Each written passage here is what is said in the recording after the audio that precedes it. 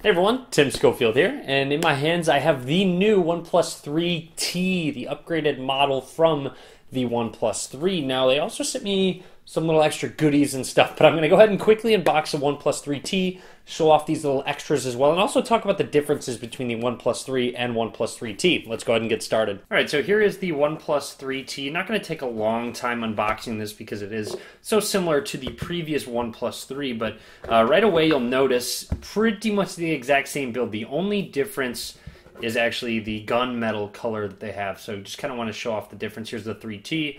Here's the OnePlus 3, and of course they also include a bit of a screen protector on there for you. You can keep that on if you'd like to.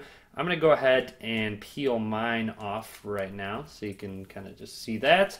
And I'm also going to power on the device. Now, there is a bit of a price difference, so the 3T is going to cost $40 extra than the 3 in terms of the 64GB model. There's also a 128GB model, which is what I have right here as well, and that's going to cost you an extra $40 on top of that $340.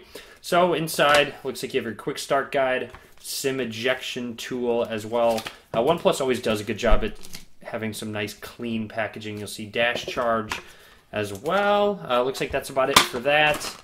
And then of course you have your dash charger. Here is the AC power brick along with that red and white cable, USB Type-C of course as well, and also a little note from the co-founder, and that's pretty much it. So OnePlus 3T right here, it booted up already, and that's about it. So before we get into the device, I want to show off those little extra goodies. One extra was a wood case. One nice thing is, considering they have the same design, OnePlus 3 and OnePlus 3T cases will fit on both of them because it is the exact same body on the device. Now you also see they also included their OnePlus, I believe they're called Bullet headphones, and let's open these up. All right, here's a close look at those headphones that are included. It does have a little microphone clip here with a middle button and also volume up and volume down as well. It also includes some extra little earpieces as well if you want a little bit of a smaller one or a little bit of a larger one, so definitely going to be trying these out. This luggage tag was also included as well. I'll show off probably what I'm going to attach it to in just a second, with this little booklet that says OnePlus Lifestyle as well.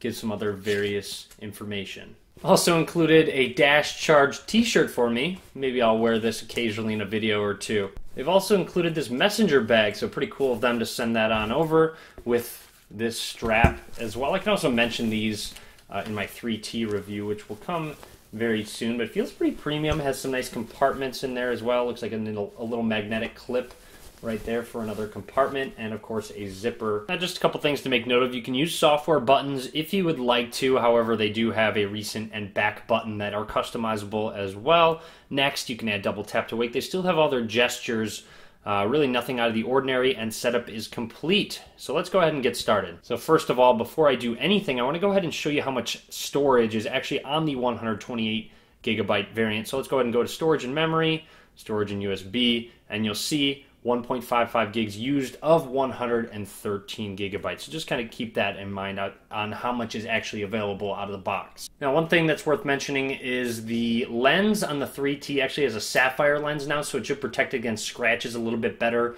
than the OnePlus 3, but otherwise the cameras are essentially the exact same on the back. Now, something worth noting that the front-facing camera actually got an update on the 3T. It is now a 16 megapixel front-facing camera versus the 8 megapixel front-facing camera that is on the OnePlus 3. So just a little bit different. I'm guessing it's going to be a little bit better on the OnePlus 3T. I honestly don't take too many selfies. Now, a couple other internal specs that have been updated. One of them being an addition of a Snapdragon 821 processor over the 820 processor, which should make performance just a little bit better. Now, it does not have Android 7.0 Nougat at the moment.